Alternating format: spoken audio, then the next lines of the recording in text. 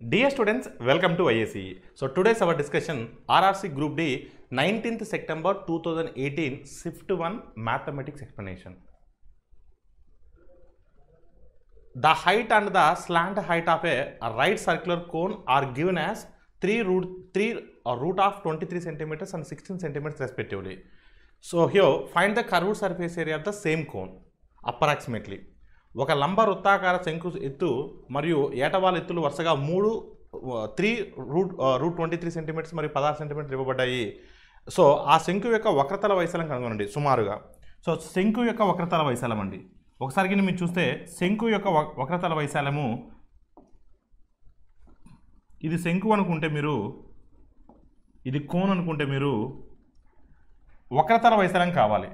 So curved surface area కావాలి. ఇంగ్లీష్లో curved surface area అంటాం, తెలుగులో వక్రతల వైశాల్యం అంటాం.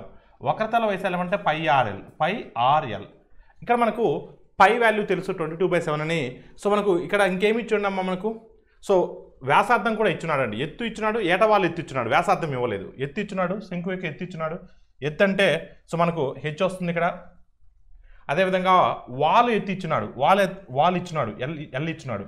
సో దీన్ని బట్టి మనం ఆర్ ఫైండ్ అవుట్ చేయాలండి. ఆర్ ఫైండ్ అవుట్ చేయాలి. ఎల్ తెలుసు, ఆర్ ఫైండ్ అవుట్ చేస్తే మనం curved surface area find out చేయొచ్చండి. ఇక్కడ మనకు ఎత్తు ఎంత ఇచ్చినాడమ్మా 3√3. ఎత్తు ఎంత ఇచ్చినాడు 3√3. So 3 root of 23. ఇంకా ఏటవాళ్ళ ఎత్తు ఎంత ఇచ్చినాడమ్మా 16 ఇచ్చినాడు. 6 కావాలి. ఇక్కడ ఏంటంటే ఇది ఒక లంబకోణ త్రిభుజం కాబట్టి సో ఎత్తు స్క్వేర్ ప్లస్ ఆసన్న భుజము square is equal to so కర్ణము square కదా. సిమిలర్గా ఇక్కడ అప్లై చేస్తే మీరు 3 స్క్వేర్ అంటే ఎంత 9 ఇంటూ 23. 9 ఇంటూ 23 అంటే 207. This is what 256. ఇది 207, ఇది 256. అంటే ఆర్ వాల్యూ ఎంత వస్తుందండి 49 వస్తుంది. 49 అంటే 7 వస్తుందండి. ఆర్ వాల్యూ ఎంత వస్తుందమ్మా 7 వస్తుంది. ఇప్పుడు మీరు చూడమ్మా పై value 22/7, are value 7, L value ఎంతమ్మా 16. ఎల్ వాల్యూ ఎంత 16. 7కి 7 క్యాన్సిల్ అయితే 16 22 టైమ్స్ అండి. So 16 20 times 320. 16 2s are 32. 32 plus 320, so 352. So your answer is what, amma? 352. So 352, so square centimeters. Option C is the right answer. Considering the following question, so on statements, decide which of the statement is sufficient to. Data sufficiency questions అడిగారండి ఇక్కడ.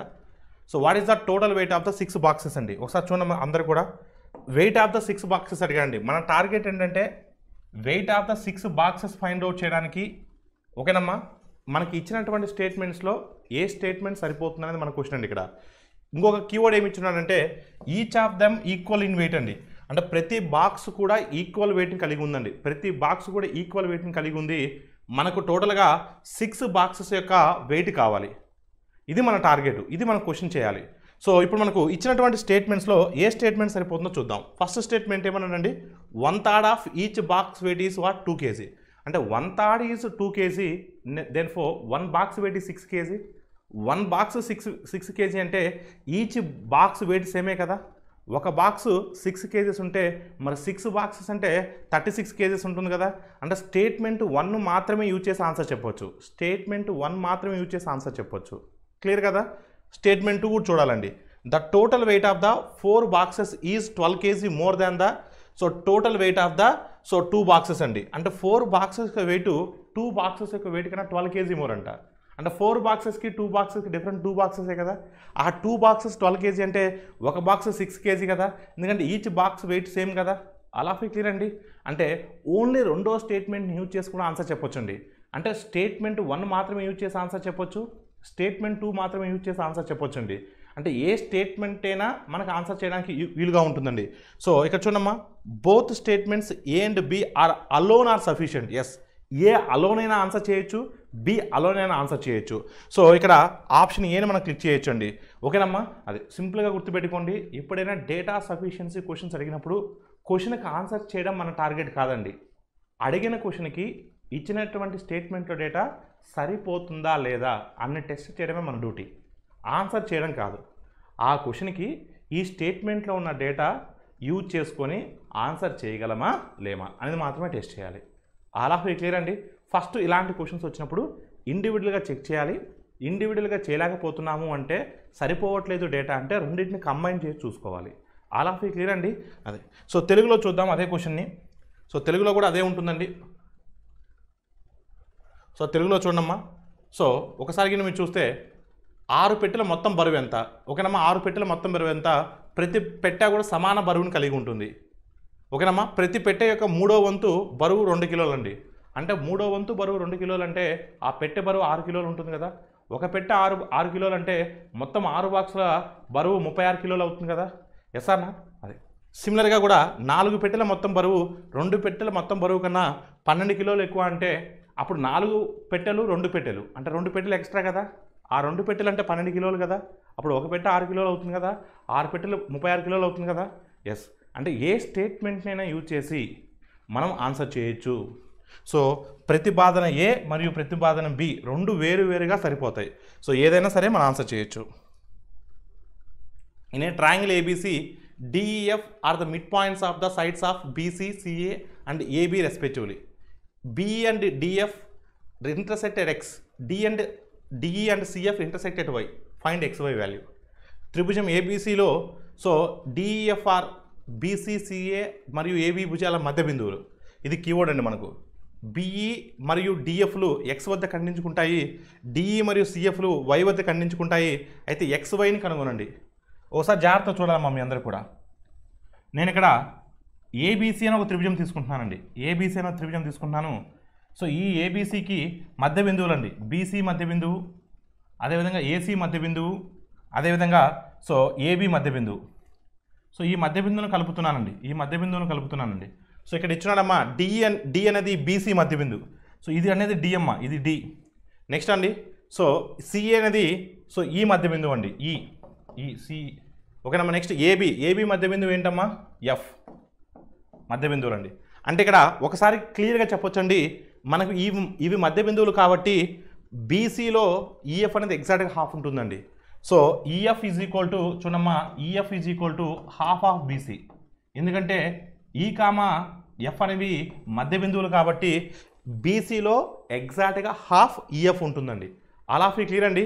అది ఇంకొకటి ఏమొచ్చాడంటే మనకి ఇక్కడ so BE DFలు X వద్ద ఖండించుకుంటాయి. BE DFలు so BE చూడమ్మా all of you. So BE DFలు ఎక్కడ ఖండించుకుంటాయి అంటమ్మా? X వద్ద ఖండించుకుంటాయి. ఇక్కడ X వద్ద ఖండించుకుంటాయి.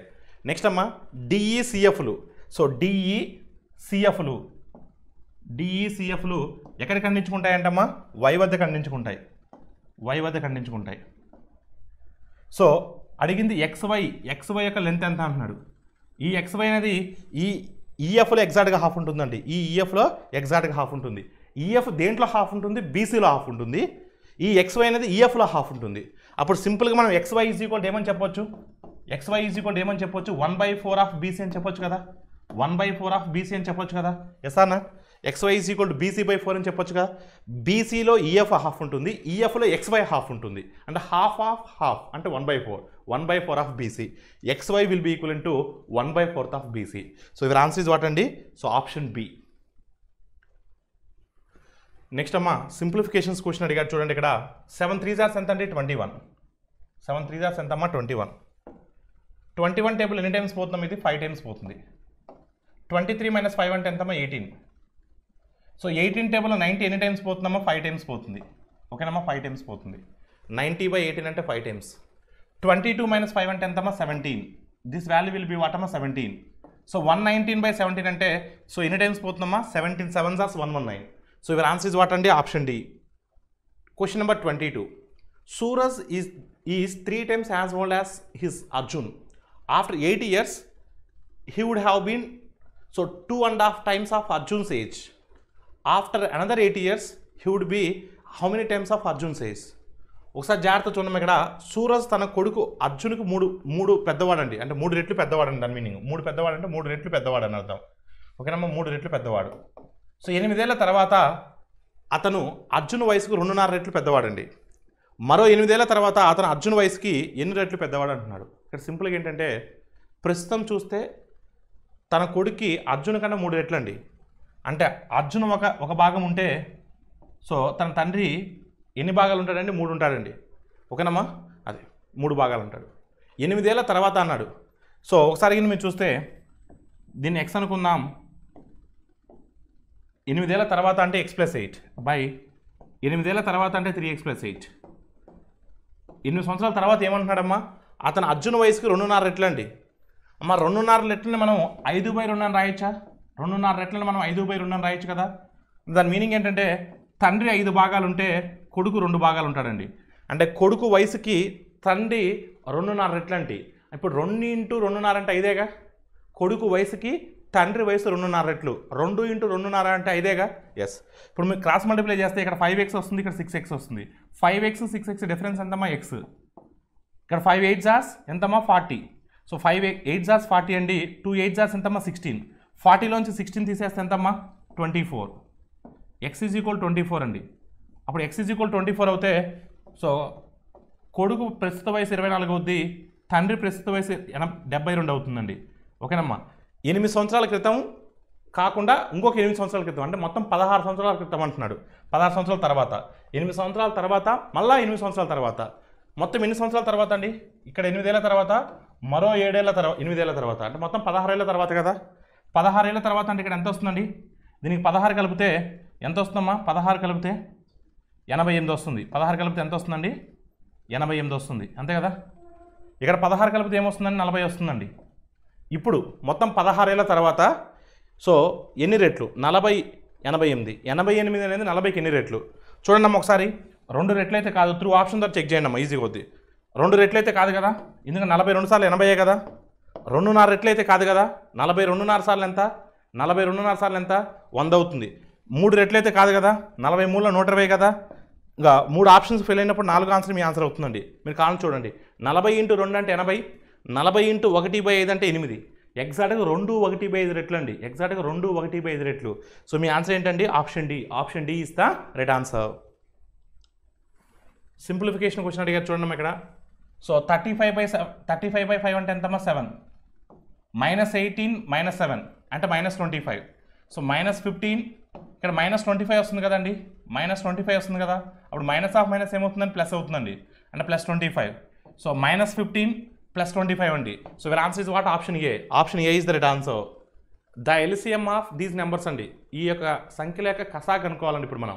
సో ఒకసారి మీరు చూస్తే 14 చేయక్కర్లేదండి, ఎందుకంటే 14 అనేది 42లో ఉంటుందండి. 42లో ఉంటుంది. 14 3 42. ఇప్పుడు 42కి 77 కనుక్కోవాలండి. ఈ రెండు ఏ టేబుల్లో గరిష్టంగా క్యాన్సిల్ అవుతాయండి? 7 టేబుల్లో పోతాయండి. స్మాలెస్ట్ నెంబర్ ఎన్ని టైమ్స్ పోతుందమ్మా? 6 టైమ్స్ పోతుందండి. అంటే 6 టైమ్స్ ఆఫ్ 77 అండి. 6 టైమ్స్ ఆఫ్ 77. 6 7 జార్స్ ఎంతమ్మా? 42. అంటే మన ఆన్సర్ 2తో ఎండ్ అవ్వాలండి. సో 2తో ఎండ్ అవ్వాలి. 6 7 జార్స్ 42 కదా, end with 2. So end with 2 only 1 option is there అండి. So your answer is what? Option B. లేదంటే 6 70 జార్స్ 420, 6 7 జార్స్ 42, 42 + 420 462 అలా చేయొచ్చు, కానీ చేయక్కర్లేదు. ఎండ్ విత్ 2 ఓన్లీ 1 ఆప్షనే ఉంది. నెక్స్ట్ అండి. After spending 85% of he salary Alok saves 1200 rupees per month. What is the monthly salary? తన జీతంలో 85% ఖర్చు పెట్టుకున్న తర్వాత అలోక్ నెలకి 1200 రూపాయలు పొదుపు చేశాడండి. అయితే నెలవారీ జీతం ఎంత? అంటే 80% ఖర్చు చేసుకున్నాడు అంటే దాని మీనింగ్ ఎంత ఉన్నట్టండి? సో ఇంకో 15% ఉంటుంది, అంతే కదా. ఆ 15% అంటేనే కదా 1200. 15% 1200 అంటే 100% అంటే ఎంత? 15% 1200 అండి. 15వ టేబుల్లో 1200 ఎన్ని times పెద్దండి? 80 times పెద్దండి. So 80 times of 100 అంటే 8000. సో మంత్లీ శాలరీ ఎంతమ్మా? 8000. Option A is the right answer. చూడమ్మా, 85% ఖర్చు పెట్టుకున్నాడు అంటే మిగతా 15% మాత్రమే సేవింగ్ ఉంటుందండి. అంటే శాతం ప్రకారం 15%, సో రూపాయల ప్రకారం 1200 అండి. అంటే 15% అంటే 1200 అండి. జీతము అంటే 100%. జీతము అంటే ఎంతమ్మా? 100%. 15వ టేబుల్లో 120 అనేది ఎన్నిసార్లు పోయిద్దమ్మా? 8 సార్లు పోయిద్దండి. అంటే 0 ఉంది కాబట్టి 80 సార్లు పోద్దండి. సో 80 × 100 అంటే 8000. 80 × 100 అంటే ఎంతమ్మా? 8000. సో అప్పుడు మీ ఆన్సర్ ఏమవుతుందండి? 8000 అవుతుంది. So option A is the right answer. What is the difference between the compound interest and simple interest అనే some of 4500 for 3 years at the rate of 8% per annum is what? చూడమ్మా, 4500 రూపాయలపై 3 సంవత్సరాల్లో సంవత్సరానికి 8% చొప్పున చక్ర వడ్డీ మరియు బారు వడ్డీల మధ్య తేడా ఏమిటి? చూడమ్మా, 3 years డిఫరెన్స్ అడుగుతున్నాడండి. గుర్తుపెట్టుకోండి, 3 years difference d is equal to p into r/100 whole square. ఇది 2 ఇయర్స్ డిఫరెన్స్ అండి. ఇదేంటమ్మా 2 ఇయర్స్ డిఫరెన్స్, ఇది 2 ఇయర్స్ డిఫరెన్స్. ఒకవేళ 3 ఇయర్స్ డిఫరెన్స్ అడిగితే so 300 plus r/100 beside to this one just right down 300 plus r/100. ఇదేంటమ్మా చక్ర వడ్డీకి సాధారణ వడ్డీకి 3 years difference అండి. ఇప్పుడు మనకు డిఫరెన్స్ కావాలండి. ప్రిన్సిపల్ 4500 ఇచ్చాడు, ప్రిన్సిపల్ ఎంత ఇచ్చాడమ్మా 4500 ఇచ్చాడు. రేట్ ఆఫ్ ఇంట్రెస్ట్ ఎంత ఇచ్చాడమ్మా సో 8 ఇచ్చాడు. 8/100 into 8/100 8/100 into so 8/100 300 plus r అండి, అంటే 308/100 అండి. సో 308/100. జస్ట్ దీన్ని సింప్లిఫై చేయడమేనమ్మా, జస్ట్ దీన్ని సింప్లిఫై చేయడమేనమ్మా. ఒకసారి గిని మీరు చూస్తే ఇక్కడ సో 2 zeros కి 2 zeros క్యాన్సిల్ అవుతుంది. Next 5 9s are so 520 times, ఓకేనమ్మా. So next 4 5s are 4 2s are, ఓకేనమ్మా. ఇంకేమైనా క్యాన్సిల్ అవుతాయండి 4 టేబుల్, ఇంకేమైనా క్యాన్సిల్ అవుతాయా? 4 7s are 28, 4 7s are 28, 4 7s are 28, 4 7s are 28. So 4 ఎన్ని టైమ్స్ అమ్మా 4 25 టైమ్స్. ఇంకేమైనా క్యాన్సిల్ అవుతాయండి మనకు. సో 9 ఇంటూ 8 72, 72 72 72 ఇంటూ 2 ఎంతమ్మా 72 into 2 144. So 144 into 77/125 125. All of you clear అండి. సో ఒకసారి మీరు చూస్తే ఇక్కడ ఆప్షన్స్ అన్నీ కూడా చాలా క్లోజర్గా ఉన్నాయండి, ఆల్మోస్ట్ చాలా క్లోజర్గా ఉన్నాయి. చూద్దాం. సో మనకు క్యాన్సిల్ చేయాల్సిందే ఇక్కడ. సో ఏ టేబుల్లో క్యాన్సిల్ అవుతుందండి 125 టేబుల్లో క్యాన్సిల్ చేద్దామా. 125 1s are 125. ఇంకెంత ఉంటుందండి 125 పోతే మనకి ఇక్కడ సో 125 సబ్ట్రాక్ట్ చేసినట్లయితే మనకి ఇంకెంత ఉంటుందండి 19 ఉంటుందండి. 190 అంటే ఒకవేళ పాయింట్ పెట్టుకుంటే మనకు 190 అంటే 1 టైమే పోతుందండి, 1 టైమే పోతుంది. 125 ఇంకెంత ఉంటుందండి. సో 190లో ఒక 125 సబ్ట్రాక్ట్ చేస్తే మనకు 65 ఉంటుందండి, అంటే 650 అనుకుందామండి. 650 అంటే 125 టేబుల్ ఎన్ని టైమ్స్ పోతుందమ్మా 650 అంటే అప్రాక్సిమేట్గా 5 టైమ్స్ పోతుందండి, 5 టైమ్స్ పోతుంది. అంటే అప్రాక్సిమేట్గా 1.15 తీసుకోవచ్చండి. 2 డెసిమల్స్ తీసుకుందాం. ఇప్పుడు 77 ఇంటూ 1 అంటే 77, 77 ఇంటూ 1 అంటే 77, 77 ఇంటూ 15 అండి. సో 15 7s are ఎంతమ్మా 15 7s are 105, 15 7s are 105. So 105 plus 10 115. So 115 అంటే ఒక 11 పాయింట్ సంథింగ్ వస్తుందండి, 11.55 అలా వస్తుందండి. అప్పుడు ఎంత వస్తుందమ్మా 88 పాయింట్ సంథింగ్ ఉండాలండి మన ఆన్సర్. సో 88 పాయింట్ సంథింగ్ ఉన్నటువంటి ఆప్షన్ ఏముందమ్మా 88 పాయింట్ సంథింగ్ ఉన్నటువంటి ఆప్షన్ ఏముందండి. So option D. కొన్నిసార్లు ఇలా క్యాలిక్యులేషన్ పార్ట్ ఉంటుందండి. సో దాన్ని అంతకు మించి మనం ఏం చేయలేమండి, క్యాలిక్యులేషన్ చేయాల్సి వస్తుంది. ఎందుకంటే ఆప్షన్స్ కింద మనకు దగ్గరగా లేకుండా అంటే వైడర్గా ఉంటాయి. చూడండి ఆల్మోస్ట్ 87 ఉంది, 87లో 2 ఉన్నాయి, 85 ఉంది, 88 ఉంది. అలా ఫీ క్లియర్ అండి అది. సో నేను ఏమేం చేశానంటే ఇక్కడ సో 125 టేబుల్లో 1.15 టైమ్స్ పోతుందండి. 77 ఇంటూ 1.15 చేశానండి. 77 ఇంటూ 1 77 అండి. నెక్స్ట్ 15 ఇంటూ 77 అండి. సో 15 ఇంటూ 77 అంటే సో మనకు ఎంత వస్తుందమ్మా 15 ఇంటూ 77 అంటే మనకు almost next question a triangle with vertices 4,1 1,1 3,5. So అంటే ఇక్కడ ఇచ్చినటువంటి ఈ యొక్క వర్టిసెస్ ఏ త్రిభుజాన్ని మనం సూచిస్తాయండి. సో ఒకసారి కింద మీరు చూస్తే ఏబిసి భుజాలు ఇచ్చాడండి. ఏ ఎంతమ్మా 4,1 అనుకుందాం. బి ఎంత అండి 1,1, B is 1,1, C is what 3,5, C is what 3,5, C is what 3,5. So ఇప్పుడు మనకు ఆ భుజాలంటో తెలిస్తే ఆ లెంత్ ఆఫ్ సైడ్స్ తెలిస్తే మనకు అవి ఏ త్రిభుజమో చెప్పొచ్చు మనం.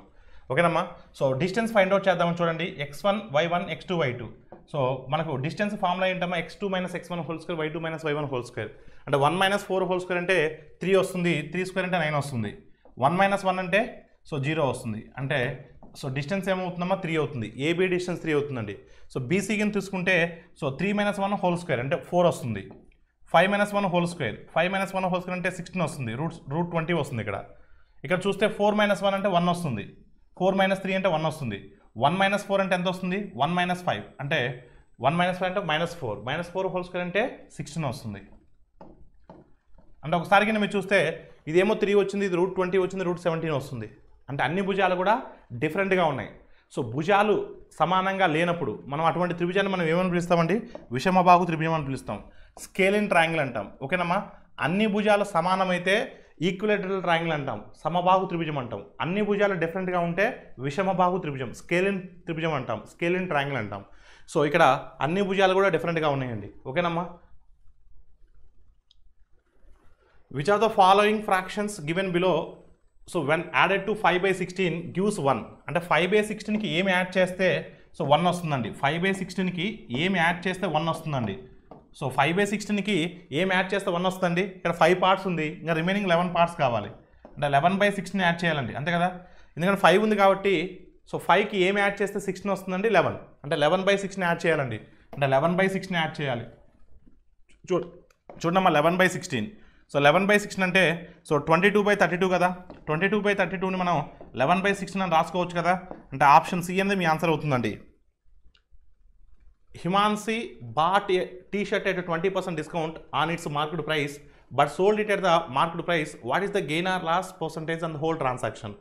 Himanshi ప్రకటన ధరపై 20% తగ్గింపుతో టీషర్ట్ను కొన్నాడు, కానీ దాన్ని ప్రకటన ధరకే అమ్మేశాడు. అయితే మొత్తం లావాదేవీల్లో అతని లాభమా లేదా నష్ట శాతం ఎంత? చూడమ్మా, ప్రకటన వెల 100 రూపీస్ అనుకుంటున్నాను. ప్రకటన వెల మార్కెట్ ప్రైస్ 100 రూపీస్ అనుకుంటున్నాను. ఓకేనమ్మా. అతను పర్చేజ్ చేసినప్పుడు చూడమ్మా, అతను పర్చేజ్ చేసినప్పుడు 20% డిస్కౌంట్తో కొన్నాడండి. 20% రాయితీతో కొన్నాడు. అంటే 100 మీద 20% అంటే ఎంతమ్మా? 20. అంటే కొన్న విలువ 80 రూపాయలండి. కొన్న విలువ ఎంత? 80 రూపాయలు. సో ఇది కొన్న విలువ అండి. ఇదేంటమ్మా? కొన్న విలువ. కానీ అమ్మేటప్పుడు మాత్రం ప్రకటన ధరకే అమ్మాడండి. ప్రకటన ధరకే అమ్మేశాడు. అంటే 100 రూపాయలకి అమ్మేశాడు. అంటే సెల్లింగ్ ప్రైస్ ఎంతమ్మా? సెల్లింగ్ ప్రైస్ ఎంత అండి? 100 రూపాయలు. ప్రకటన ధరకే అమ్మేశాడు. కొనేటప్పుడేమో 20% డిస్కౌంట్ కొన్నాడు, అమ్మేటప్పుడు మాత్రం ప్రకటన ధరకే అమ్మాడు. అంటే ఇక్కడ కాస్ట్ ప్రైస్ కొన్న విలువ 80, అమ్మిన విలువ 100. అంటే లాభం ఎంత వస్తుందంటే 20 రూపాయలు వస్తుంది. లాభం ఎల్లప్పుడూ దేని మీద క్యాలిక్యులేట్ చేస్తామండి? కొన్న విలువ మీద లెక్కెడతాం. అంటే 20/80. అమ్మ 20/80 అంటే 1/4 కదా. 1/4 కదా. 20/80 అంటే 1/4 కదా. 1/4 అంటే 25% లాభం. So your answer is what? Option C. So next question అమ్మా, alpha beta are the roots of the quadratic equation 5 + √2x² minus 4 + √5x + 8 + 2√5 = 0. Then find the value of 2 alpha beta by alpha plus beta. So ఇక్కడ alpha బీటాలు అనేవి మూలాలండి, వర్గ సమీకరణానికి మూలాలండి. So మీ అందరికి కూడా తెలుసు. First some of the roots కనుక్కుందాం. Some of the roots అంటే -b/a. Some of the roots అంటే ఏంటంటే -b/a. ఓకేనమ్మా, గుర్తుపెట్టుకోండి. సమ్ ఆఫ్ ద రూట్స్ అంటే -b/a. అంటే ఇచ్చినటువంటి ఈక్వేషన్ ఏ ఫార్మేట్లో ఉందంటే సో ax² + bx + c ఈ ఫార్మేట్లో ఉన్నప్పుడు సో మనకు సమ్ ఆఫ్ ద రూట్స్ అంటే సో -b/a. ఆల్రెడీ b ప్లేస్లో మైనస్ ఉంది, అప్పుడు మైనస్కి మైనస్ క్యాన్సిల్ అయిపోతుంది. అప్పుడు b అంటే ఏమవుతుందండి? 4 + √5. 4 + √5. a అంటే ఏమవుతుందమ్మా? సో 5 + √2. 5 + √2. ఓకేనమ్మా. ఇది ఆల్ఫా ప్లస్ బీటా అండి. మనకు ప్రొడక్ట్ ఆఫ్ ద రూట్స్ కూడా తెలుసండి. ప్రొడక్ట్ ఆఫ్ ద రూట్స్ అంటే ఏంటండి? c/a. Product of the roots is nothing but what? c/a. So product of the roots is equal c/a. So ఇక్కడ c/a అమ్మా. c అంటే ఎంతమ్మా? 8 + 2√5. దీన్ని 2ని కామన్ తీయండమ్మా. 2ని కామన్ తీస్తే 4 + √5 వస్తుంది. దీంట్లో 2ని కామన్ తీస్తున్నానండి. సో 4 + √5 వస్తుంది బై a. a అంటే ఎంతమ్మా? 5 + √2. a అంటే ఎంతమ్మా? 5 + √2. ఓకేనమ్మా. సో ఇక్కడ చూడమ్మా, అడిగిన క్వశ్చన్ ఏంటో చూడండి. ఇప్పుడు 2 ఆల్ఫా బీటా అన్నాడు. అంటే 2 ఇంటూ ఆల్ఫా బీటా అంటే ఎంతమ్మా? ఆల్ఫా బీటా అంటే ఎంత? 2 into 4 + √5 by 4 + √5 by 4 + √5 by so 5 + √2. 5 + √2 ఇదేంటమ్మా? 2 into alpha beta divided by alpha plus beta. Alpha plus beta అంటే ఎంత ఇచ్చినాడు ఇక్కడ? 4 + √5 బై 5 + √2. 5 + √2. ఒకసారికి మీరు చూస్తే 4 + √5కి 4 + √5కి 5 + √2కి 5 + √2 క్యాన్సిల్ అవుతే సో ఫైనల్గా మనకు ఆన్సర్ ఏమొస్తుందండి? 2 × 2 4 వస్తుందండి. So your answer is what? Option B. Without any stoppages Sunil travels a certain distance at an average speed of 80 km/h. With stoppages he covers the same distance at an average speed of 60 km/h. How many minutes per hour does the train stop? చూడమ్మ ఇక్కడ. So ఎటువంటి విరామం లేకుండా సునీల్ గంటకి 80 కిలోమీటర్ల వేగంతో కొంత దూరం ప్రయాణించాడు. విరామంతో అదే దూరాన్ని ఇక్కడ చూడమ్మా, కీవర్డ్ ఏంటంటే అదే దూరాన్ని. అంటే ఇక్కడ దూరం అనేది తటస్థం అండి. Distance is constant. సగటున 60 కిలోమీటర్ల వేగంతో చేరుకున్నాడు. అయితే అతను గంటకి ఎన్ని నిమిషాల పాటు విరామం తీసుకున్నాడు? అంటే విరామం తీసుకుంటున్నాడు అంటే విత్ స్టాపేజెస్. విరామం తీసుకోలేదు అంటే వితౌట్ స్టాపేజెస్. వితౌట్ స్టాపేజెస్ అంటే super fast express. With stoppages అంటే ఆర్డినరీ బస్సు. ఓకేనమ్మా. సో ఇక్కడ డిస్టెన్స్ అనేది కాన్స్టెంట్ అండి. When ever distance is constant speed and time are inversely proportional to each other. దూరం తటస్థమైనప్పుడు వేగము మరియు కాలాలు ఒకదానికి మరొకటి విలోమానుపాతంలో ఉంటాయి. సో ఇక్కడ దూరం తటస్థం కాబట్టి వేగాల నిష్పత్తి ఇచ్చున్నాడు కదమ్మా. ఫస్ట్ వేగం ఎంతమ్మా 80. సో రెండోసారి వేగం ఎంతమ్మా 60. ఈ 80 అనేది ఏంటి super fast express without stoppages. 60 ఏంటి విత్ స్టాపేజెస్, విరామం తీసుకున్నాడు. అంటే వేగాల నిష్పత్తి ఎలా ఉందండి 4:3. మరి వేగాల నిష్పత్తి 4:3 ఉంటే కాలాల నిష్పత్తి ఏమవుతుందండి 3:4 అవుతుంది. కాలాల నిష్పత్తి ఏమవుతుందమ్మా 3:4 అవుతుంది. అంతే కదా, ఇన్వర్స్ కదా, ఏది ఉల్టా అవుతుంది కదా. ఎస్, అంటే దాని మీనింగ్ ఏంటంటే సూపర్ ఫాస్ట్ ఎక్స్ప్రెస్కి 3 భాగాల సమయం తీసుకుంటే ఆర్డినరీకి 4 భాగాల సమయం తీసుకుంటుంది. విరామం తీసుకోకుండా ఉన్నట్లయితే 3 భాగాల్లో డెస్టినేషన్ చేరుకుంటున్నారు. విరామం తీసుకుంటే 4 భాగాల్లో చేరుకుంటున్నారు. అంటే విరామం తీసుకుంటే 4 భాగాలు ఎందుకు పడుతుంది, ఒక భాగం ఎందుకు ఎక్స్ట్రా పడుతుంది, ఆ విరామం తీసుకోవడం వల్లే కదా ఒక భాగం ఎక్స్ట్రా పట్టింది. అంటే వాళ్ళు ఎంత భాగం విరామం తీసుకున్నారంటే ఒక భాగం. తనకు పట్టేటువంటి 4 భాగాల్లో ఒక భాగం విరామం కోసం స్పెండ్ చేశారు, రెస్టింగ్ పీరియడ్ కోసం స్పెండ్ చేశారు. ఓకేనమ్మా, అంటే 1/4. So 1/4 of the hour. కానీ నిమిషాలు అడిగాడు కదా ఇంటూ 60 చేస్తున్నాను. అంటే గంటకు 15 నిమిషాల పాటు విరామం తీసుకుంటున్నాను అండి. గంటకు 15 నిమిషాల పాటు విరామం తీసుకుంటున్నాడు. సో 15 నిమిషాల పాటు గంటకు విరామం తీసుకుంటున్నాడు. ఆల్ ఆఫ్ యూ క్లియర్ అండి. అదే నెక్స్ట్ అండి, if A work force of 200 men construct a building in 1024 days, how many men will be needed to construct the same building in 256 days అండి. చూడమ్మా, అసలు చేయక్కర్లేదండి. మీరు ఒకసారి జాగ్రత్తగా గమనిస్తే 200 మంది ఉన్నప్పుడు 1024 రోజులు పట్టిందండి. 256 రోజుల్లో చేయాలి అంటే ఎంతమంది కావాలి? ఇప్పుడు ఇక్కడ 200 మంది ఉన్నప్పుడు 1024 పట్టింది. 256 రోజులు కావాలి అంటే నెంబర్ ఆఫ్ డేస్ 1024 కాస్త 256 తగ్గిపోయింది. అంటే ఆల్మోస్ట్ నెంబర్ ఆఫ్ డేస్ 1/4 తగ్గింది. మరి రోజులు 1/4 తగ్గాయంటే వర్క్ ఫోర్సు 4 times పెరగాలి కదా. 200 ఉన్నది 4 times పెరగాలంటే 800 అవ్వాలి. అంటే డైరెక్ట్గా ఆన్సర్ చెప్పొచ్చు 800 అని. ఏం చేయకుండా డైరెక్ట్గా ఆన్సర్ కొట్టచ్చు. నెంబర్ ఆఫ్ డేస్ 1/4 పడిపోయినాయి. అలాంటప్పుడు వర్క్ ఫోర్స్ 4 times పెరగాలి. అంటే 200 × 4 అంటే 800 సెకండ్స్లో ఆన్సర్ చేయొచ్చు. లేదు అంటారా, M1 D1 = M2 D2. 200 మంది ఉన్నప్పుడు 1024 days పట్టింది. M1 D1 = M2 D2. So M2 కావాలి మనకు, D2 ఇచ్చినాడు 256 days అని. 256. సో 256 ఎన్ని టైమ్స్ అండి, 256 వన్సా. So 256 4 times. సో 4 × 200 అంటే 800 కదా. ఇలా కూడా చేయక్కర్లేదు, ఎగ్జామ్ పాయింట్ ఆఫ్ వ్యూ డైరెక్ట్గా అటాక్ చేయొచ్చు. A tube can fill a tank in 15 hours. Due to leak in the bottom, it is filled in 20 hours. If the tank is full, how much time will the leak allow to empty it? ఒక pipe 15 గంటల్లో తొట్టి నింపగలదు. దిగున leakage కారణంగా అది 20 గంటల్లో నింపుతుంది. అయితే తొట్టి నిండి ఉంటే లీకేజ్ ద్వారా ఖాళీ అవ్వడానికి ఎంత సమయం పడుతుంది? గుర్తుపెట్టుకున్నామా, ఒక ట్యాప్ మాత్రమే ఉన్నట్లయితే సో ఎన్ని గంటలు పడుతుందండి, 15 పడుతుందండి. కింద అడుగు భాగాన ఒక లీక్ ఉండడం వల్ల గుర్తుపెట్టుకుంటే లీక్ను కూడా మనం ఒక పైపుగా కన్సిడర్ చేస్తాం. ఇది ఫిల్లింగ్ చేసేది అయితే ఇది ఎంటీ చేసేది. లీక్ను కూడా, రంధ్రాన్ని కూడా మనం ఒక పైపుగా కన్సిడర్ చేస్తాం. 2 పైపులు ఉంటే అంటే నింపేది ప్లస్ రంధ్రం 2 ఉంటే ఎన్ని గంటలు పట్టిందంటమ్మా, 20 నిమిషాలు పట్టింది. ఎన్ని గంటలు పట్టింది, 20 గంటలు పట్టింది. అడిగిన క్వశ్చన్ ఏంటంటే ఓన్లీ రంధ్రం మాత్రమే ఉంటే సో ఓన్లీ రంధ్రం మాత్రమే ఉంటే, ఓన్లీ బి మాత్రమే ఉంటే నిండుగా ఉన్న ట్యాంక్ని ఎన్ని గంటల్లో ఖాళీ చేస్తుంది, అది క్వశ్చన్. ఓకేనండి. అదే చూడమ్మా ఒకసారి, A + B తెలుసు, A అలోన్ తెలుసు. B అలోన్ అంటే ఏంటమ్మా, XY/Y-X. ఇలా చేయొచ్చు. లేదు అంటే మీరు ఎల్సిఎం యూజ్ చేసి కూడా చేయొచ్చు. 20 × 15/20 అండి. 20 - 15 అంటే ఎంతమ్మా, 5. 20 - 15 అంటే ఎంత, 5. సో 5 టేబుల్ ఎన్ని టైమ్స్ పోయిద్దామా, 3 times పోయిద్ది. అప్పుడు 20 × 3 అంటే ఎంత వస్తుందండి, 60 వస్తుంది. Option B is the right answer. So next అమ్మా, question number 57. 10 × sin to the power 4 alpha plus 15 × cos to the power 4 alpha is equal 6. Then find the value of that expression. చూడండి ఇక్కడ ఈ 15 cos to the power 4 alpha నేను 10 cos to the power 4 alpha plus 5 cos to the power 4 alpha రాస్తున్నాను.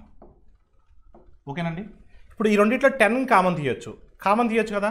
10 common తీసి ఏం మిగులుతుందండి మనకు, sin to the power 4 alpha cos to the power 4 alpha మిగులుతుంది. ఏం మిగులుతుందమ్మా, sin to the power 4 alpha plus cos to the power 4 alpha మిగులుతుంది. ఇక్కడ +5 cos to the power 4 alpha ఉంది కదా, అది అవతలకి వెళ్తే ఏమవుతుందండి, 6 - 5 cost to the power of 4 alpha మిగులుతుంది. 5 cost to the power of 4 alpha మిగులుతుంది. ఆల్ ఆఫ్ యూ క్లియర్ అండి. అదే సో ఒకసారి మీరు చూస్తే ఇక్కడ ఆల్ ఆఫ్ యూ ఈ sign to the power of 4 alpha cost to the power of 4 alpha ఎలా ఏమని రాయొచ్చండి మనం? సో ఏమని రాయొచ్చు అంటే ఇక్కడ రాస్తున్నాను చూడమ్మా, sine square alpha plus cos square alpha whole square minus 2 times of sine square alpha cos square alpha 2 times of sine square alpha cos square alpha ఇలా రాయొచ్చు కదా. ఎస్, ఇప్పుడు మీరు చూస్తే కన్నా ఈ వాల్యూ ఎంత అవుతుందండి? Sine square theta plus cos square theta అంటే 1 కదా, ఈ వాల్యూ 1 కదా, 1 స్క్వేర్ అంటే 1 కదా, 1 మైనస్ దట్ వాల్యూ.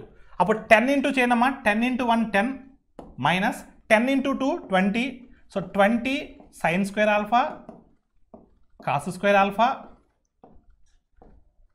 ఓకేనమ్మా ఈజ్ ఈక్వల్ టు 6 మైనస్ ఆ 6ని కూడా యువతలకు పంపించానమ్మా. ఇక్కడ ఈ 6 యువతలకు వచ్చేస్తే ఏమవుతుందండి? ఈ 6 యువతలకు వస్తే -6 అవుతుంది. అంటే 10 నుంచి -6 తీసేస్తే 4 అవుతుంది. అంటే 4 minus this value is equal to -5 cost to the power alpha -5 cost to the power of 4 alpha. ఓకేనమ్మా. అదే ఇప్పుడు ఆ cost to the power of 4 alpha యువతలకు పంపిస్తే ఏమవుతుందండి? సో డివిజన్ అవుతుంది. 4 by cost to the power of 4 alpha. అప్పుడు ఏమవుతుందండి? 4 into secant to the power of 4 alpha minus చూడమ్మా, ఇప్పుడు cost to the power of 4 alpha దీంతో డివైడ్ చేయాలి మనం. చూడమ్మా, ఇప్పుడు కాస్ స్క్వేర్కి కాస్ స్క్వేర్ క్యాన్సిల్ అయిపోతుంది. ఇంకో కాస్ స్క్వేర్ ఉంటుంది కదా, అంటే sine square alpha by cos square alpha అంటే టాన్ స్క్వేర్ ఆల్ఫా. అప్పుడు -20 tan square alpha -20 tan square alpha -20 tan square alpha is equal to ఏంటమ్మా? -5. ఇప్పుడు ఈ secant to the power of 4 ఆల్ఫాని నేను ఎలా రాస్తున్నాను అంటే చూడండి, ఇక్కడ రాస్తున్నాను చూడమ్మా. ఈ secant to the power of 4 ఆల్ఫాని ఎలా రాస్తున్నాను చూడండి ఒకసారి. ఈ secant to the power of 4 ఆల్ఫాని 1 plus tan square, దీన్ని మనం secant square alpha whole square రాయొచ్చు కదా. సీకెంట్ స్క్వేర్ ఆల్ఫాని ఎలా రాయొచ్చు? 1 plus tan square alpha whole square రాయొచ్చు కదా. 1 plus tan square alpha whole square రాయొచ్చు కదా. ఎస్, దీన్ని ఎక్స్పాండ్ చేస్తే ఏమొస్తుందండి? 1 plus tan to the power of 4 alpha plus 2 tan square alpha ఓకేనమ్మా. 2 టాన్ స్క్వేర్ ఆల్ఫా. ఇప్పుడు చూడమ్మా, అవి ఇక్కడ సబ్స్టిట్యూట్ చేయండి. 4 ఇంటూ దట్ వాల్యూ అండి, అంటే 4 ఇంటూ 1 అంటే 4 4 plus tan square alpha 4 tan square alpha 4 into 2 8 tan square, this is what tan to the power of 4. So tan square alpha ఓకేనమ్మా. సో ఇక్కడ ఎంతమ్మా? -20 tan square alpha -20 tan square alpha is ఈ -5 యువతలకు వస్తే ఏమవుతుంది? +5 అవుతుంది is equal 0. So ఒకసారి చూడమ్మా, 4 tan to the power of alpha 4 tan to the power of alpha 4 tan to the power of 4 alpha. ఇక్కడ ఎంత వస్తుందండి? -12 tan square alpha +9 is equal 0 ఇప్పుడు 4తో డివైడ్ చేయండి అమ్మా. 4తో డివైడ్ చేస్తే ఏమొస్తుందండి? Tan to the power of 4 alpha -3 tan square alpha plus 9/4 is equal 0. 9/4 is equal to 0. All of you clear అండి. అంటే ఇది ఎలా రాయొచ్చండి మనం? దీన్ని ఎలా రాయొచ్చాం మనం? Tan square alpha minus 3/2 whole square రాయొచ్చు కదా. దీన్ని ఎక్స్పాండ్ చేస్తే ఇప్పుడు tan to the power of 4 alpha -2ab plus a square. Yes అన్నా? అదే అంటే దీన్ని ఈక్వల్ టు 0 చేస్తే అప్పుడు టాన్ ఆల్ఫా ఈజ్ ఈక్వల్ ఏమవుతుందండి? Tan square alpha is equal 3/2 అవుతుంది. ఓకేనమ్మా. సో అప్పుడు టాన్ ఆల్ఫా ఈజ్ ఈక్వల్ √3/√2 అవుతుంది. ఇప్పుడు టాన్ ఆల్ఫా ఈజ్ ఈక్వల్ ఏమవుతుందండి? Tan alpha is equal ఏమవుతుందమ్మా? √3/√2 అవుతుంది. √3/√2 అంటే టాన్ ఆల్ఫాని మనం ఫైండ్ అవుట్ చేసాం. ఇప్పుడు మనకు కావాల్సిన ఆన్సర్ ఏంటంటే ఇక్కడ ఒకసారి మీరు చూస్తే ఆల్ ఆఫ్ యూ, సో మనకు 27 cosecant to the power of alpha 27 cosecant to the power of 6 alpha plus 8 into secant to the power of 6 alpha. చూడమ్మా ఆల్ ఆఫ్ యూ 27 ఇంటూ ఇప్పుడు cosecant to the power of 6 ఆల్ఫాని మనము first of all tan alpha తెలుసు మనకు. tan alpha అంటే ఎంత? √3/2 this is √3 this is √2 అంతే కదమ్మా. అప్పుడు ఇది ఎంత అవుతుందండి? √3 హోల్ స్క్వేర్ √2 హోల్ స్క్వేర్ అంటే 3 + 2 అంటే ఎంత అవుతుంది? √5 అవుతుంది. This value is what? √5. All of you clear అండి. Under root of so opposite side square plus adjacent side square. ఇప్పుడు 27 into cosecant to the power of 6 ఆల్ఫాని మనం ఎలా రాయొచ్చండి? దీన్ని మనం ఎలా రాయొచ్చు? cosecant square theta కొసెకెంట్ square alpha whole cube అని రాయొచ్చు కదా, హోల్ క్యూబ్ అని రాయొచ్చు కదా. Yes 27 into కొసెకెంట్ square alpha. అసలు కొసెకెంట్ ఏటా అంటే ఏంటి? √5/√3 √5/√3 √5/√3 హోల్ స్క్వేర్ అంటే 5/3. So 5/3 whole cube 5/3 whole cube 5 cube by 3 cube 5 cube by 3 cube 3 cube get cancel 5 cube మిగులుతుంది.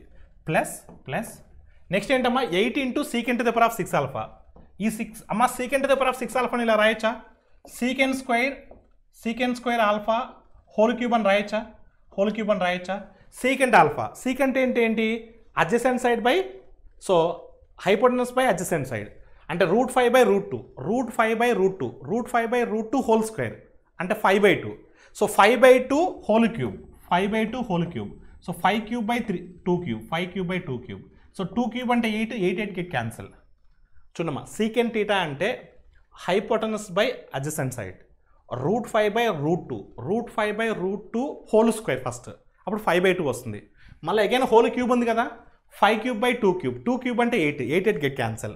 5 క్యూబ్ అంటే 125 again 5 cube 125. So 125 250. So your answer is what అమ్మా 250. So option C is the right answer. చూడమ్మా exam point of వ్యూలో మనకు అప్పుడప్పుడు ఇలాంటి questions కూడా వస్తాయండి. అన్ని ఈజీ క్వశ్చన్స్ ఉండవు, అన్ని మోడరేట్ క్వశ్చన్స్ ఉండవు, అన్ని టఫ్ క్వశ్చన్స్ ఉండవు. అన్నిటిని మేనేజ్ చేయాలి. ఈజీగా ఇచ్చిన క్వశ్చన్స్ని మనం త్వరగా అటాక్ చేసి అక్కడ సేవ్ చేసిన టయాన్ని ఇటువంటి టఫ్ క్వశ్చన్స్ మీద మనం స్పెండ్ చేయగలిగితే అన్ని క్వశ్చన్స్ చేయగలిగితే అప్పుడు మీరు కాంపిటీషన్లో ఉంటారు.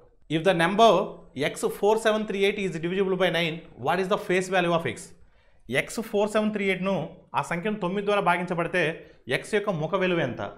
ముఖ విలువ అంటే x ప్లేస్లో ఏముండాలని అడుగుతున్నాడు అంతే. ఓకేనా? మనం నిన్న మారథాన్ సెషన్లో కూడా డిస్కస్ చేసుకున్నాం ఈ క్వశ్చన్ని, ఇలాంటి మోడల్ని. సో 9కి డివిజిబిలిటీ రూల్ ఏంటండి? So some of the digits is divisible by 9 that entire number is divisible by 9. అంకెల మొత్తం కూడితే వచ్చింది 9తో డివిజిబుల్ అవుతుంటే 9తో భాగించబడుతుంటే ఆ సంఖ్య మొత్తం 9తో పోయినట్టే. చూడమ్మా 8 3 11 11 7 ఎంత 18 18 4 ఎంత 22 22కి ఏం కలిపితే అది 9తో పోయింది. 22కి ఏం కలిపితే అది 9తో డివిజిబుల్ అవుతుందండి, 9తో పోతుంది. సో 9వ టేబుల్లో 9 3 అంటే 27 అంటే ఎక్స్ ప్లేస్లో ఏం పెట్టాలి? ఎక్స్ ప్లేస్లో ఏం పెట్టాలంటే 5 పెట్టాలి. So your answer is what option C. So simplification question అండి ఇక్కడ. సో 117/9 అంటే ఎంత వస్తుందండి? 13 వస్తుందండి. 13 4s ఎంతమ్మా? 52. 13 4s ఎంత? 52. సో చూడమ్మా 52 కదా, 17 తీసేస్తే ఎంత? 35 -35 ఓకేనండి. మైనస్ ఆఫ్ మైనస్ ఏమవుతుందండి? ప్లస్ అవుతుందండి. 43 35 అండి 78 అవుతుంది అంటే 78. 67ని -78లోంచి సబ్ట్రాక్ట్ చేస్తే ఎంత వస్తుందండి? సో మనకు 11 వస్తుందండి. ఎంత వస్తుందమ్మా? 11 వస్తుంది. -11 వస్తుందండి. ఎంత వస్తుందండి? -11. సో 66/-11 అండి అంటే ఎన్ని టైమ్స్ పోతుందండి? -6 టైమ్స్ పోతుందండి. Option A is the right answer. So next అండి, if the arithmetic mean of the observations x1 x2 x3 and so on xn is 1 then arithmetic mean of x1/k, x2/k, x3/k and so on xn/k. So x1 x2 x3 and so on xn personal యొక్క అంకగణిత సగటు ఒకటైతే so ఈ expression యొక్క అంకగణిత సగటు ఇప్పుడు చూడండి, న్యూమరేటర్ యొక్క అంకగణిత సగటు ఎంత? 1 కదా. డినామినేటర్లో ఏముందండి? k ఉంది అంటే 1/kనే సో మీ యొక్క అంకగణిత సగటు అవుతుందండి. So your answer is what 1/k. So direct answer అండి. So option C is the right answer. So ఇక్కడ 2 men Kuladeep and Agarkar working separately can mow a field in 8 and 12 hours respectively. If they both working alternative hours, so and Kuladeep starts the work at 9 AM, so when will the work be finished? Kuldeep మరియు అగార్కర్ అనే ఇద్దరు పురుషులు విడివిడిగా పనిచేస్తూ ఒక పొలంలోని గడ్డిని వరుసగా 8 మరియు 12 గంటలకు కత్తిరించగలరు. అయితే వారిద్దరు ఒకరి తర్వాత ఒకరు గంట పాటు ఆల్టర్నేటివ్ అవర్స్ పనిచేస్తున్నారు. మరియు కులదీప్ ఉదయం 9 గంటలకు పని స్టార్ట్ చేశాడు. అయితే ఏ టైం వద్ద సో వాళ్ళు వర్క్ని ఫినిష్ చేస్తారు? చూడండమ్మా, కులదీప్ ఒకడే అయితే 8 గంటలు పడుతుందండి. కులదీప్ ఒకడికి అయితే 8 గంటలు పడుతుంది. సో కులదీప్కి 8 గంటలు పడుతుంది. అగార్కర్కి 12 గంటలు పడుతుంది. ఫస్ట్ ఎంత వర్క్ ఉందో కనుక్కోవాలి. ఎంత వర్క్ ఉందంటే ఎల్సిఎం అండి. ఈ రెండింటి కసాక్ కట్టాలి. కసాక్ ఎంతమ్మా? 24. 8కి 12 కసాక్ 24 అండి. సో 8 టేబుల్లో 3 టైమ్స్ పోతుంది. 12వ టేబుల్లో 2 టైమ్స్ పోతుందండి. అలా క్లియర్ అండి. 8 టేబుల్లో 3 టైమ్స్ పోతుంది. 12 టేబుల్లో 2 టైమ్స్ పోతుంది. ఇప్పుడు మనకు ఒకరి తర్వాత ఒకరు ఫస్ట్ ఎవరు స్టార్ట్ చేశారు? కుల్దీప్ స్టార్ట్ చేశాడు. 3. నెక్స్ట్ అగార్కర్ 2. అలా ఎన్ని సైకిల్స్ ఉండొచ్చండి? అంటే ఒక సైకిల్కి 5 యూనిట్స్ అయిపోతుంది. అలా మినిమం 4 సైకిల్స్ ఉండొచ్చండి. కదా. 4 సైకిల్స్ అంటే ఎన్ని అవర్స్ అండి? ఈచ్ సైకిల్ అంటే 2 అవర్స్ కదా. అగార్కర్ 1 అవర్, కుల్దీప్ 1 అవర్, అంటే 8 అవర్స్. సో 8 అవర్స్ అండి. 8 అవర్స్కి ఎంత వర్క్ అయిపోతుందండి? 5 × 4 అంటే 20 యూనిట్స్ అయిపోతుందండి. 20 యూనిట్స్ అయిపోతుంది. ఇంకా మనకి స్టిల్ ఇంకా 4 యూనిట్లు ఉంది. నెక్స్ట్ ఎవరు వస్తారండి?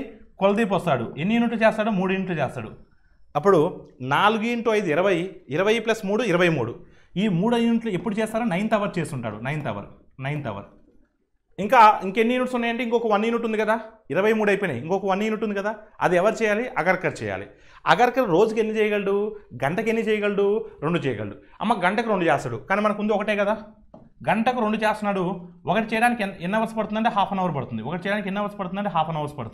హాఫ్ అన్ అవర్ పడుతుంది. అంటే మొత్తం మీద 9.5 అవర్స్ పడుతుంది. ఇలా ఆల్టర్నేటివ్ అవర్స్లో కానీ వర్క్ చేసినట్లయితే స్టార్ట్ చేసిన టైం నుండి 9.5 అవర్స్ పడుతుంది. అసలు ఎన్నింటికి స్టార్ట్ చేశారు? 9 AM స్టార్ట్ చేశారు. 9 AM నుండి సో 9.5 అవర్స్ అంటే ఏ టైం పడుతుందండి? 9 AM నుండి 9.5 అవర్స్ అంటే ఎన్ని అవర్స్ పడుతుంది చూడండి అమ్మా ఒకసారి. ఏ టైంకి వర్క్ కంప్లీట్ అయిపోతుంది? ఇప్పుడు 9 AMకి ఒక 3 అవర్స్ యాడ్ చేస్తే 12 PM. 12 PMకి ఒక 6.5 అవర్స్ యాడ్ చేయండి, 6:30 PM. అంటే వర్క్ అనేది 6:30 PM కంప్లీట్ అవుతుందండి. Next question number 83. Lalitha plans to start A fashion boutique and she sets aside 20,000 rupees as starting capital. Based on the below table, so how much money would she be left with for the other expenses she would have come across? చూడమ్మా, లలిత fashion బొటిక్ని ప్రారంభించాలని అనుకుంటుంది. ఆమె 20,000 రూపాయలు starting క్యాపిటల్గా పెట్టాలనుకుంటుంది.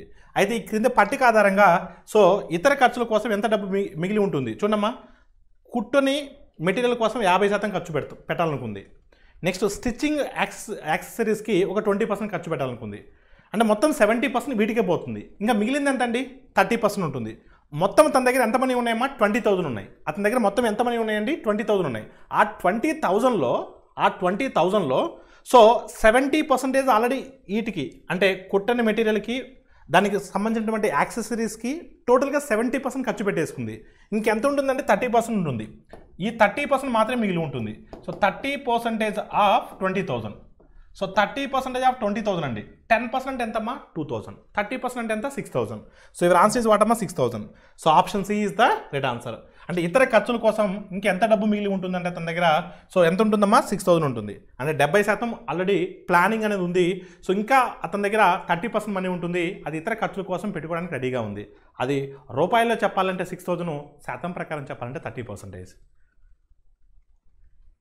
Question number 86 అండి. What is the square root of this value అండి? So దీనికి మనం స్క్వైర్ రూట్ ఫైండ్ అవుట్ చేయాలమ్మా.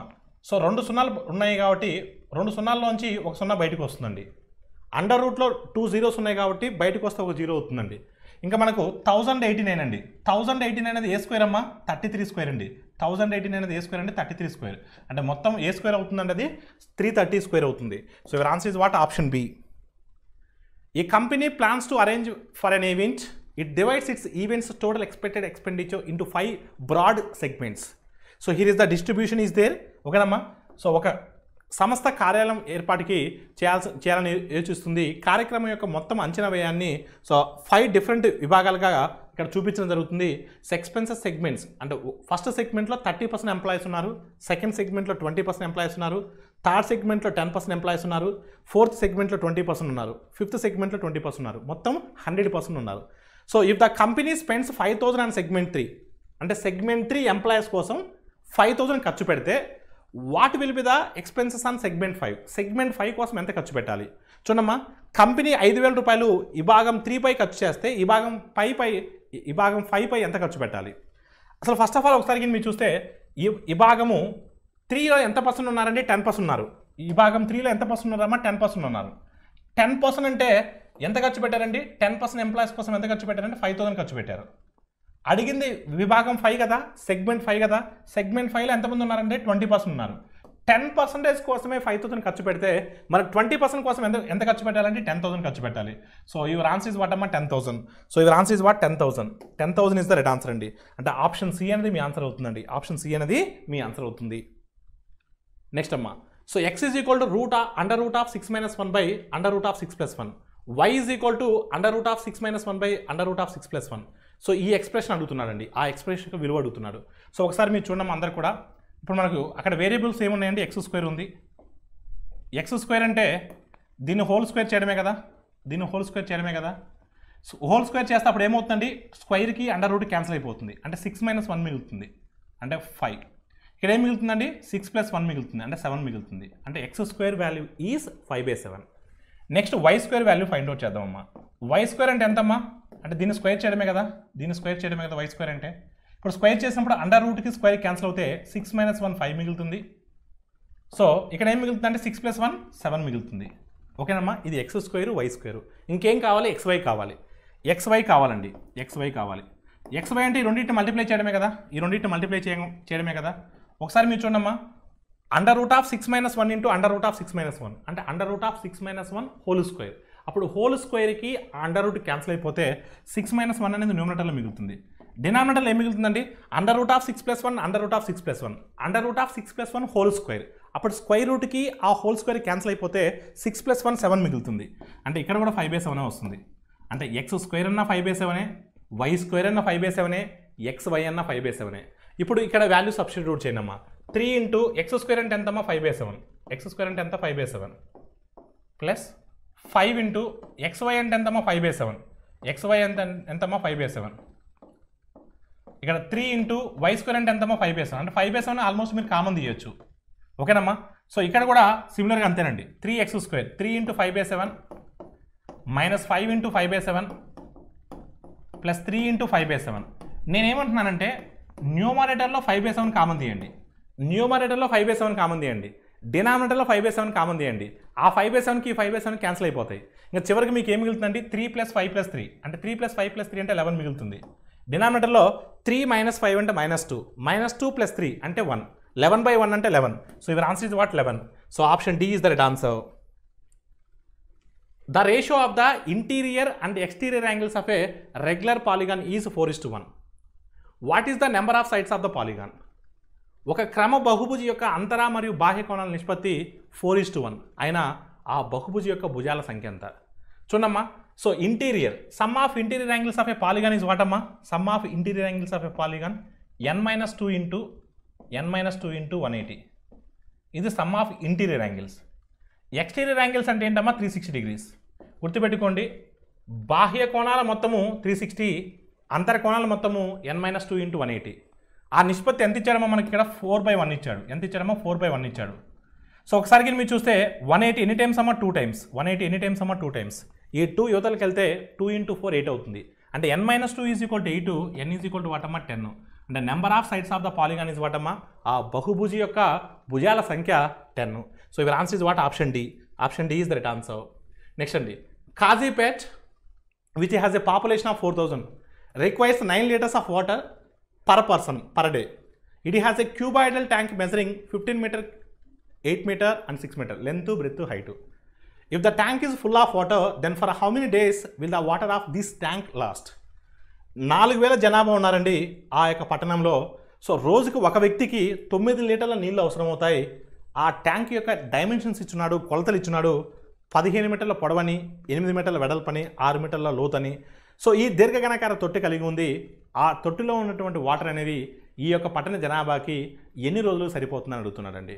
అసలు ఫస్ట్ ఆఫ్ ఆల్ ఎంత క్వాంటిటీ ఆఫ్ వాటర్ ఉందో తెలిస్తే దాన్ని మనం ఎన్ని రోజులు సరిపోతుందో చెప్పొచ్చండి. ఒకసారి మీరు చూస్తే 15 ఇంటూ వాల్యూమ్ అంటే ఏంటమ్మా, so L × B × H, L × B × H ఘన పరిమాణము. ఇక్కడ చూడమ్మా మీరు 15 × 8 × 6 కదా. ఇదేంటి, L × B × H అంటే వాల్యూమ్. కానీ metre into metre cube. Metre cube అంటే 1 metre cube is equal 1000 litres. 1 metre cube is equal to what అమ్మా, 1000 litres. 1 metre cube is equal 1000 litres. ఓకేనా, 1000 ఎందుకు రాస్తానండి, 15m 8m 6m అంటే మీటర్ క్యూబ్ వస్తుంది కదా. 1 metre cube అంటే so 1000 litres. ఇంత quantity of water మన చేతిలో ఉందండి. ఇప్పుడు ఇది ఎంతమందికి కావాలండి, 4000 మంది కావాలి. ఆ పట్టణంలో 4000 మంది ఉన్నారండి. సో ఒక్కొక్కరు ఎంత వాడతారండి, 9 లీటర్స్ వాడతారు. ఒక్కొక్కరు ఎంత వాడతారమ్మా, 9 లీటర్స్ వాడతారు. అయితే ఎన్ని రోజులకు వస్తుందో ఇప్పుడు చెప్తాం. చూడమ్మా. సో ఒకసారి చూస్తే ఈ 3 zeros ఆటోమేటిక్ క్యాన్సిల్ అయిపోతాయండి. సో ఒకసారికి మీరు చూస్తే 4 1s 4 2s. ఓకేనమ్మా. సో 3 టేబుల్లో 3 2s, ఇంకో 3 ఉంటుంది కదా 5s. 5 2s are 10, 10 2s are 20. అంటే మొత్తం ఎన్ని డేస్కి సరిపోతుందండి? 20 డేస్కి ఆ వాటర్ సరిపోతాయండి. Option D is the right answer. Thank you all of you.